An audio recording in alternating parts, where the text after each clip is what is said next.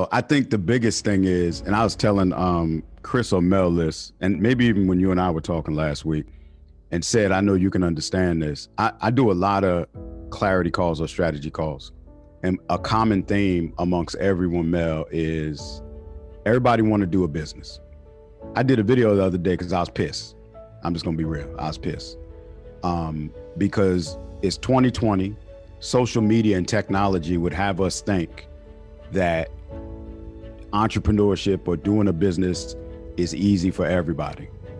And there are a lot of people, Cedric, out here that they want the drive, they want the grit, they want the resiliency, they want that heart that you display. We all want it.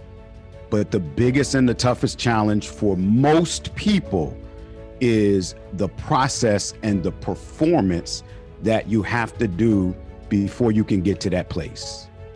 And so when we jump on these calls, said, and you're sharing these stories, we only see the result of what he went through. But you guys got to realize everybody got to grow through their go through.